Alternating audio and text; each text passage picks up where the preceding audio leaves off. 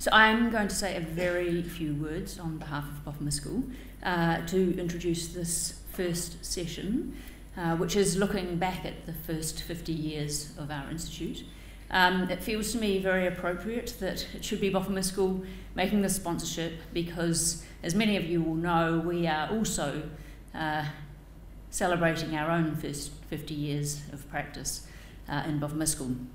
And it feels to me that the early years of our institute and the early years, particularly of our Wellington office of Boffa School, are very much interwoven, particularly through the mahi of Frank Boffa, Boyd Nevins, and as we know them, the two Steves, Dunn and Drakeford.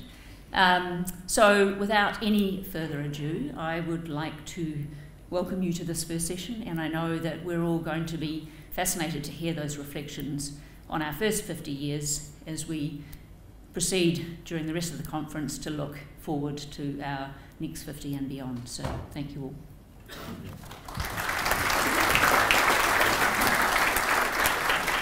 Kia ora, thanks Rachel. 50-year parties all over the place by the sound of it. I'd just like to outline the program for this morning. This is the Whai Whakaaro reflection session that kicks off the conference through to the lunch session today at 12:45. This morning we have Frank Boffa presenting background context to the formation of the Institute and the first 25 years that followed. Then we'll have some morning tea where we'll serve the cake that we cut earlier. And then we'll invite Di Menzies to come up onto the stage to present her Te Hokinga Mahara challenges and successes and cover off the second 25 years of our profession. So let's jump right on in and let me introduce a man who doesn't need an introduction, Mr. Frank Boffa.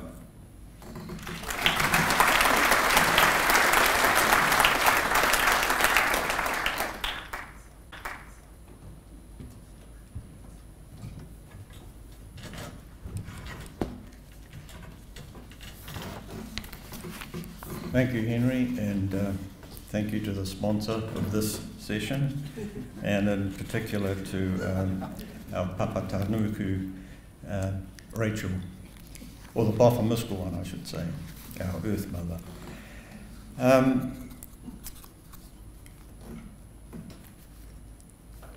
Kia ora no tātou. Ko kapiti te motu, kia waikonai te aho, no te takotai o kapiti aho, ko Boffa toku whānau, ko Frank toku inghua, sorry about that. He kai hoho o te whenua ohu, no raya, tēnā koutou, tēnā koutou, tēnā koutou katoa. And I must acknowledge that lovely potpourri we had too. That was quite moving on this special occasion. I'm going to read most of what I've got here for several reasons. One being that I tend to wander off the subject a little bit, or I digress and then I forget where I was up to. And at my ripe old age, you have senior moments. So to avoid any embarrassment to you and particularly to myself, I'll stick to the script as best I can. I don't mean this to be a History of Landscape Architecture 101, but it may come across a bit like that. But I think it's important that some of you who are a few years younger than most of us, although I look around this room and it's such a youthful bunch for an organisation that's 50 years old, and that's testimony to where it's heading. I think you've got some exciting years ahead, and we had some exciting years in the last 50. Anyway, as one of the founding members of the NZILA, I'm particularly honoured to be here to celebrate this 50-year milestone with you all. The theme of the 50th anniversary conference very aptly translates into walking backwards into the future with eyes fixed on the past. Over the next 2 days, we'll celebrate and reflect on our past and how we in Aotearoa, New Zealand, got to where we are today as both a profession and an organisation. And more particularly, we will also look forward to prepare for the future challenges and opportunity the profession, Tuia, Pito, Ora, our institute, will no doubt encounter.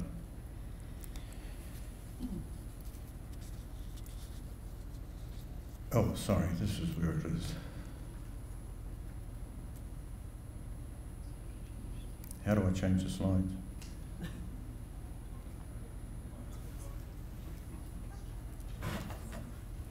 That'd be the big green button. No, that one. Oh, that one. That one. The big one. Big green one, yeah. Oh, you press it. Do you want me to? It didn't work.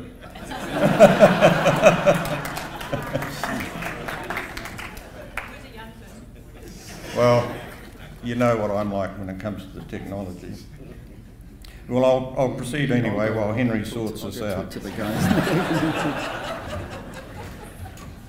While the history of the modern landscape architecture profession is relatively young internationally, prior to the establishment of the first full-time postgraduate course at Lincoln College in 1969 and the formation of the NZILA in 1972, landscape architecture in New Zealand was a relatively unknown profession. Notwithstanding this, there were some significant landscape undertakings carried out in the early part of the 20th century which have stood the test of time. One of these, or one of the more iconic and enduring landscape design projects, is Cornwall Park here in Auckland, commissioned and gifted to the City of Auckland by Sir John Logan Campbell. The park was designed in 1901 by Austin Strong, a young American landscape architect who was brought out here to do it. Austin Strong was a protege of the legendary Frederick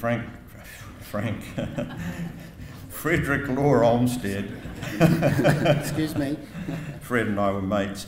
The designer of Central Park in New York and the Golden Gate Park in San Francisco, which we all know about. Sorry, Frank, just that you've got to hold it. Oh. It won't work if it's stuck onto the... Oh, so okay. Thanks, Henry. Thank you. I'll probably forget that. Other earlier notable landscape designers to practice in New Zealand were Fred Schott, a Swiss-American landscape architect who practiced in Auckland, Rotorua and Wellington in the 1920s and 1930s, and Alfred William Buxton, a well-known and respected Canterbury nurseryman who designed many large rural estates, gardens, parks and domains throughout the country during the first part of the 20th century. There were no doubt other horticulturists who designed significant public parks and gardens, including botanic gardens, the results of which we all revere today. It worked. Following the Second World War, New Zealand experienced greater and more widespread change with the rapid growth of urban areas and communities, new roads, extensive and more intensive rural development and production, along with the growth of infrastructure and development projects. The necessity and opportunity for a recognised landscape profession became further apparent beyond the realms of rural estates, public parks and gardens. Helmut Einhorn, an architect who emigrated to New Zealand in 1939 and worked with the Town Planning Division of the Ministry of Works and Development, and George Malcolm, a New Zealander with horticultural background and senior landscape officer with the Ministry of Works Housing Division, were two particular individuals who advocated for and spearheaded the profession within central government during the 1950s and 60s. And I know you've heard made mention yesterday of George Malcolm, and there are a lot of people, well, quite a few of the older people in this room who probably have a lot to thank, particularly to George Malcolm, who was a great mentor to a lot of people.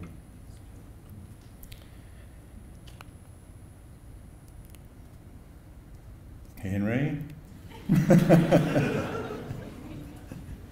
Here we go. Notwithstanding the advocacy and works of those earlier landscape professionals, the foundation for the New Zealand Institute of Landscape Architects can largely be attributed to Lincoln College and more particularly to Charlie Challenger. In his ornamental horticulture lectures, Charlie introduced students, including myself, to landscape design, a field he was deeply and keenly interested and had a deep passion for. When I look at that picture of Charlie, you know, you had to experience Charlie. He was a fantastic individual. He didn't suffer fools, and probably Jan could stand up to him, but the rest of us couldn't. In 1963, Charlie took an overseas sabbatical to learn more about landscape design and the direction it was taking in Europe. Having further developed his interest and seeing the wider scope of what landscape design entailed, Charlie was granted leave in 1966 to study landscape architecture in the UK at Newcastle University. In 1969, Charlie returned to Lincoln College to set up the landscape design program, which offered a postgraduate landscape design, a postgraduate in landscape diploma in landscape design, and a certificate in landscape design. Both courses commenced in February 1969. Sensing some trade opposition to the Lincoln program and appreciating the need to secure international opportunities for the Lincoln graduates, Charlie sought and gained individual membership with the International Federation of Landscape Architects, IFLA, which Di will probably say a few words about later, the organisation that represents professional landscape organisations throughout the world. In situations where there was no existing professional organisation within a country, IFLA had a mandate to appoint individual members to the Federation until there were sufficient member numbers to form an organisation. Charlie Effective became the placeholder for what eventually became the NZILA. In November 1972, a group of largely based Christchurch, I'll get this right. In November 1972, a group of largely Christchurch-based landscape practitioners agreed the time was right for the establishment of a professional organisation in New Zealand and applied for registration of the NZILA under the Incorporated Societies Act. This move was vigorously challenged by the New Zealand Association of Landscape Designers, who had earlier set themselves up as the country's first collegiate body of landscape practitioners.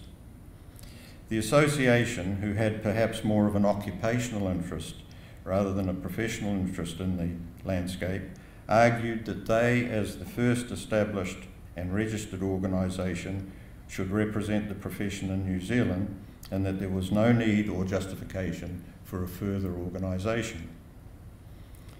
We, however, were able to defeat the association's challenge, due largely to Charlie having had the foresight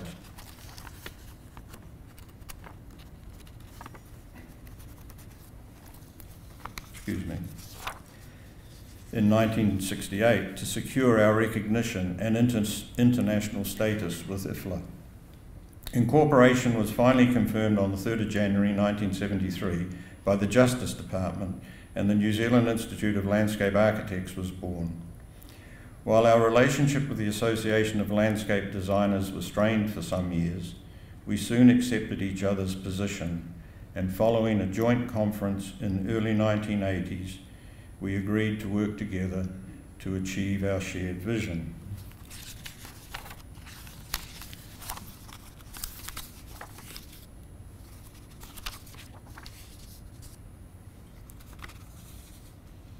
I left a paragraph out, and I'm going to read it. If you just double back to just before I got on to Charlie, even with the best laid plans, you screw up. I just wanted to say, when I was talking about some of, I was talking about George Malcolm and Helmut Einhorn and there's others. There were two others I should have acknowledged. During the early 60s, Harry Turbot and Jim Beard, both New Zealand trained architects, completed postgraduate studies in the USA and eventually returned to New Zealand. While many of the earlier landscape projects were carried out by people with horticultural backgrounds, both Harry and Jim added an urban perspective to landscape practice in New Zealand. Jim eventually became a member of the NZILA and served on the executive committee from 1981 to 1985. Harry, unfortunately, never joined the Institute.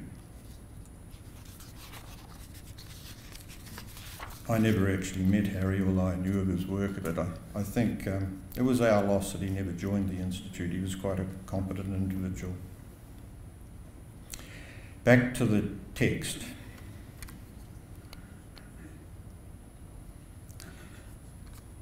There we go. Following the registration of the Institute, which involved some late nights and a hurriedly put together documentation package to the Department of Internal Affairs, we spent some considerable time on the refinement of the procedural and constitutional changes, which had been largely put together as a cut and paste, borrowed from other kindred professional organisations. And when I say cut and paste, it's not the way you do it today. It was literally cut and paste. While the changes themselves were not significant, the documentation process and procedures were challenging. However, once we sorted out our housekeeping, our priority was to create an identifiable image and branding to assist with our professional promotion and marketing activities. The key element of our branding package was the logo, designed by Michael Cole, a British-trained landscape architect who held a teaching position at Lincoln College during the mid-1970s. Prior to Michael's arrival, we had been struggling with options and focused on landscape themes featuring mountain, lakes and trees, you know, the usual thing we were desperately trying to get out of the garden design image. The Tiki design, as it was fondly referred to, was for a strong international symbol that would represent who we were and where we were. The logo was enthusiastically received by the membership and has remained unchanged for the past 45 years. While there were moves to redesign the logo in the 1980s, the membership overwhelmingly endorsed our now familiar logo, which may, perhaps with time, require some restyling. However, hopefully it might do us proud for another 50 years. Throughout the early years, a major part of our campaign for recognition focused on promoting the profession and the Institute, a challenge and responsibility we all took to with enthusiasm. The promotional activities included presenting conference papers, writing countless articles for a wide range of publications, speaking to community groups, schools, various interest groups, being involved with community, environmental and conservation organisations, and getting involved in whatever and wherever we could. It could be said we made a bit of a nuisance of ourselves at times, but anyway, that was the way it was. We had fire in our belly and we were going for it. Thankfully, we also had a sympathetic audience as the environmental movement following the Save Manapuri campaign in the early 70s was creating a wider awareness and concern for the environment and the landscape in general. By the late 1970s, we had the confidence and support of many professional organisations, individuals and commercial enterprises, as well as local, regional and central government agencies. As an institute, we also made many submissions on parliamentary bills and eventually learnt that while the select committees were generally sympathetic to our concerns and suggestions, politicians invariably made their decisions based not so much on whether they could support our position, but whether they could sell it politically. In those early years, it was hard work, it was challenging, it was exciting, and thoroughly rewarding.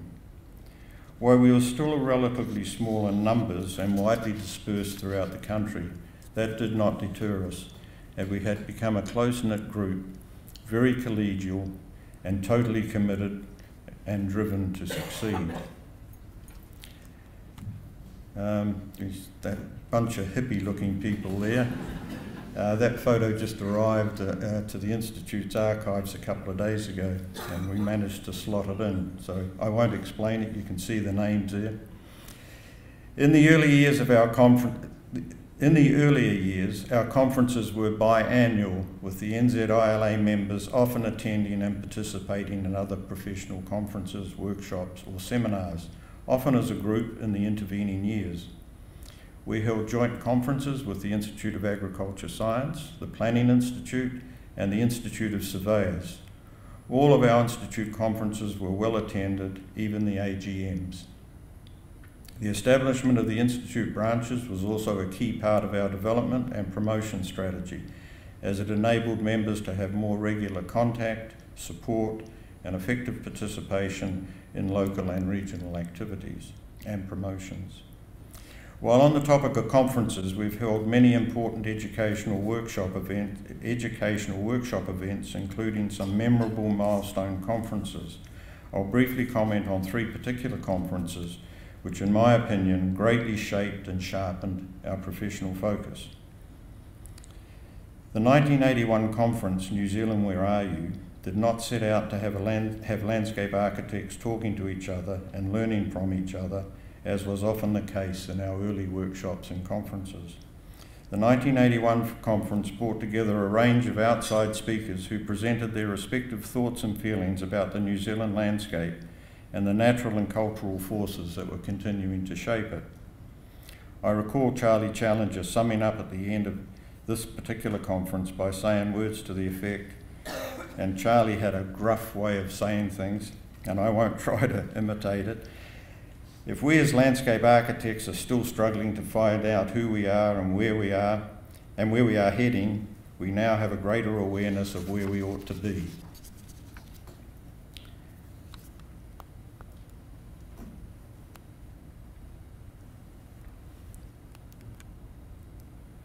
The 1987 conference, Two Cultures, One Landscape, held at Te Āti College and organised by Alan Titchener and his Hawke's Bay Conference Committee, introduced and brought into focus the need for a great awareness and understanding of our bicultural landscapes. This very successful conference was followed in 1998 with a special issue of The Landscape, our flagship publication devoted to Maori attitudes to the land and the landscape. And you recall last night Boyden Evans received a President's Award, and Boyden was one of the real movers and shakers when it came to the landscape. It wouldn't have been that particular publication if it hadn't been for Boyden. During our first quarter century, we have hosted many distinguished,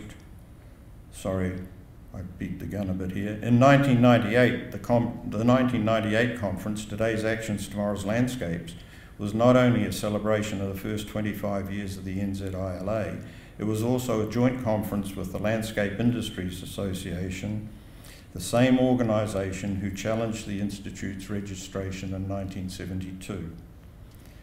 Overseas keynote speakers from the USA were John Dixon Hunt, speaking about reinventing the local, Joan Nassau, who came to New Zealand several times, spoke on landscapes for our children, and Jim Sinatra from Australia gave an engrossing and thought-provoking presentation on local knowledge as a driving force for regional expression.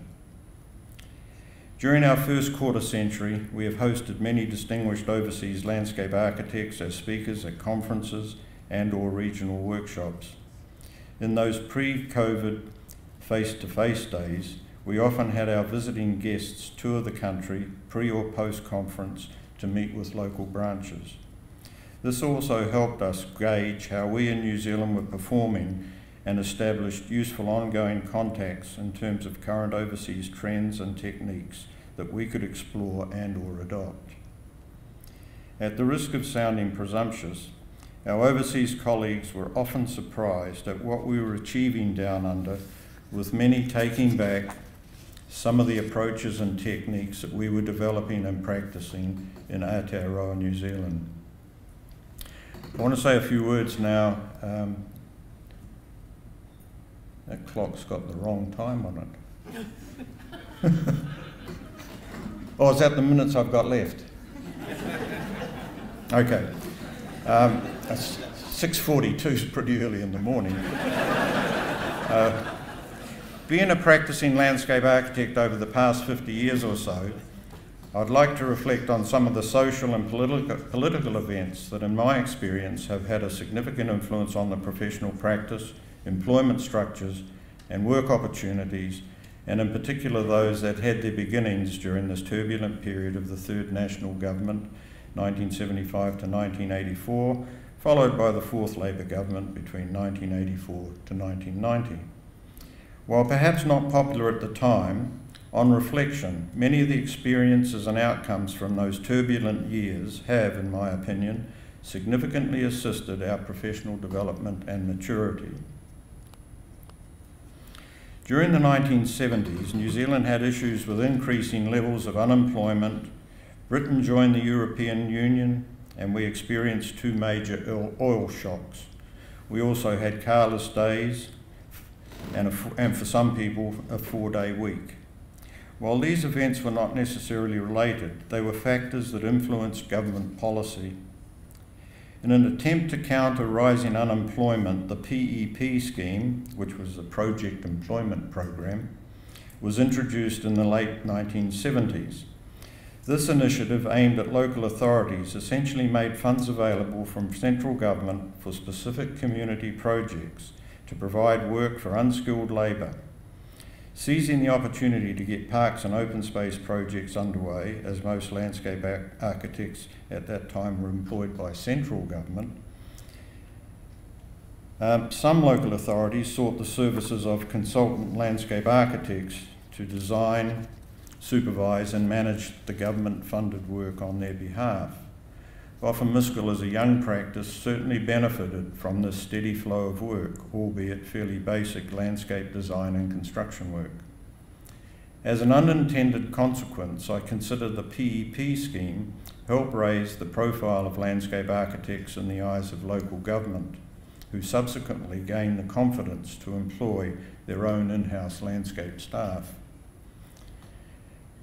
I'll ad-lib here. That particular project you're looking at was designed by Steve Drakeford, and that's in Porirua, and that was done, what, 30-something years ago, maybe 40, and it never ever experienced any graffiti or vandalism. It was a bit like the mafia, say, you know, you touch on my car, I puncture your face. And it's endured. It's quite remarkable. So it just shows if you, how you can approach projects.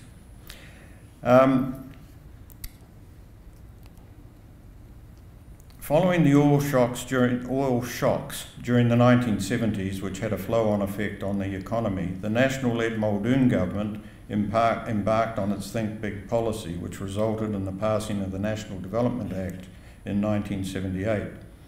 A justification for many of the Think Big projects was for New Zealand to become self-sufficient in transport fuels by the year 2000. The National Development Act was enacted to expedite planning approvals by simplifying and speeding up the consenting processes which were perceived as being held up by the Town and Country Planning Act and the Planning Tribunal. Sounds familiar, doesn't it, today? In order to implement these large energy-based projects, significant and/or new servicing infrastructure was also required.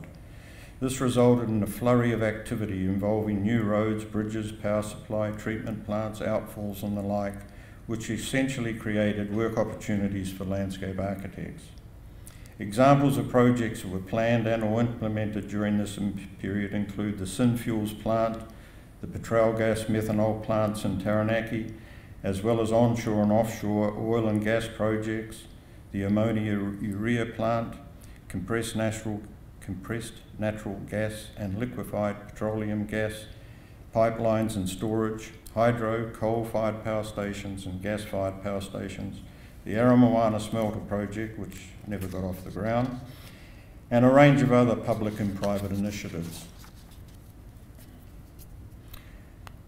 As the scale of these projects was huge, and in spite of the fast tracking of the approval, that's the consenting process, there were now reasonable and widespread public and community expectations regarding environmental and landscape impacts. In addition, landscape considerations were fast becoming an important and integral consideration with regard to site selection, site planning and development, the consenting process and the design and implementation of landscape mitigation measures. While I was fortunate to have had a reasonably significant involvement in a number of these projects, I acknowledge there were landscape architects who opposed or sought in principle not to get involved in what might be seen as support for the Think Big program. My attitude was that the projects were going to go ahead regardless of what I or our profession felt about them, and that it was more important to be involved in influencing and helping shape the outcomes. Clearly during this period there were tensions within the profession during those turbulent years, but we survived them. Notwithstanding the trauma of significant and rapid change, notwithstanding this, the trauma of significant and rapid change did not stop with the Think Big era. Following the defeat of the Muldoon government in 1984, the Labour-led government of David Lange immediately repealed the National Development Act, as you would expect, and set about deregulating the economy and dismantling and privatising the public service, including many of the organisations that employed a large number of the country's landscape architects. This subsequently resulted in a rapid growth of private sector self-employed landscape architects. While I do not have specific figures, I estimate that in the early to mid-1980s, probably 70 to 80% of landscape architects were employed by local or central government, and that within 15 years this figure reversed, and the 70 or 80% more likely represented the number of employed in private practice.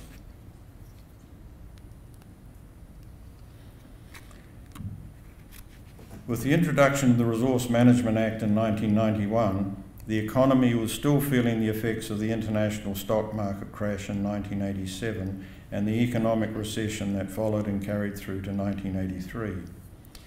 In retrospect, I think it's fair to say that by 1995, we had weathered the social and economic storms of the 70s and 80s and were now ready for the opportunities the RMA had to offer. While it took a little time for us to come to grips with the RMA, by the mid to late 90s we were ready and prepared to embrace, flourish and grow with an RMA framework that promised to deliver much of what we had previously advocated and strived for.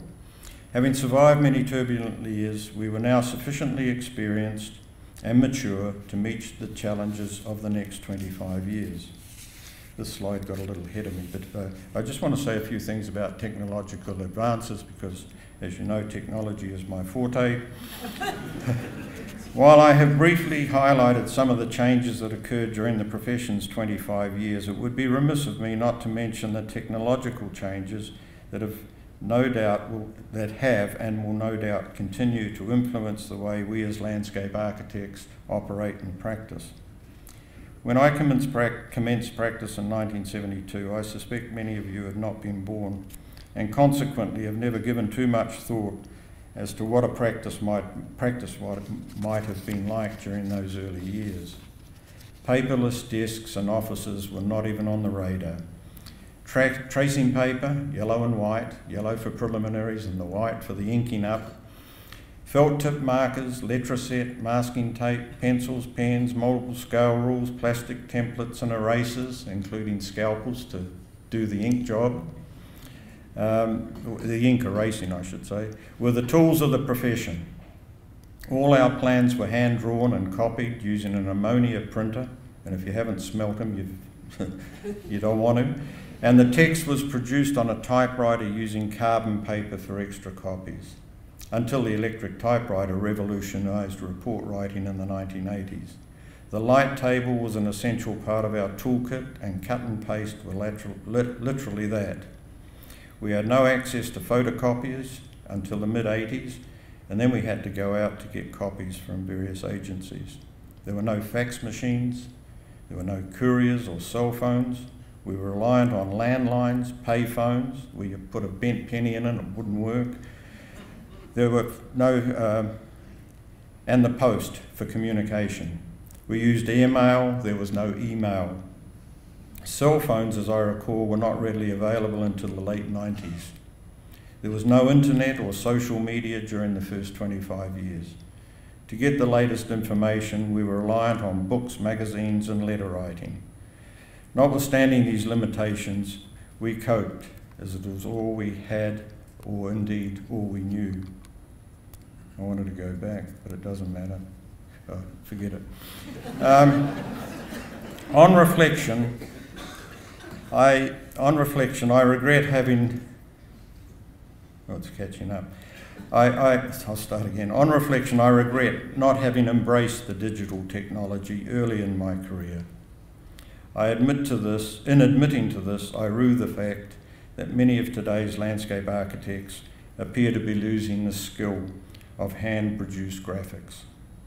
Personally, I find a well-drawn plan, diagram or sketch far more seductive and convincing than most computer-generated presentations. Finally, and I'm going to be on time, or am I over time? No, I'm on time.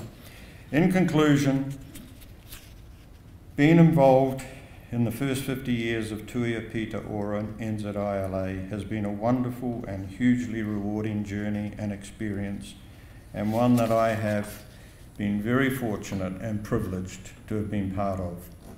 Today, the landscape profession and the Institute is recognised and respected throughout Aotearoa, New Zealand, and indeed throughout the world. I wish the profession and each and every one of you well with your future endeavours, and I'm heartened and confident that you, the new generation of landscape architects and landscape planners, will continue to grow and further develop what we started in 1972. Following the morning tea break, Diane Menzies, who is no doubt well known to all of you, will take you on a journey through the next 25 years, being the period between 1997 and 2022. This will be followed by a panel discussion chaired by Simon Swafu. So thank you very much, and I look forward to seeing you all in 10 years at the 60th.